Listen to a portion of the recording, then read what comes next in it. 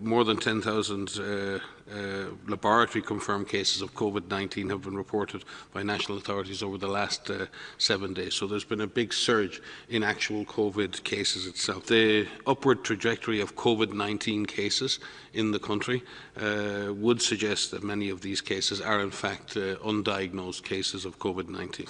We're looking at the actual testing and the quality of the testing to make sure that there haven't been false negative tests for some of those other pneumonias that have provisionally tested negative, and that is likely to be a major cause of this. That in many ways, many of these pneumonia cases may also will also be COVID-19. They just have not been diagnosed correctly. But again, that remains to be seen.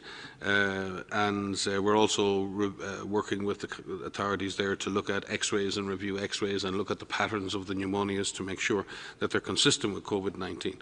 There are clusters of atypical pneumonia can occur anywhere in the world at any time. So there are always other potential causes for clusters of atypical pneumonia, and we always keep an open mind until we have definitive diagnosis.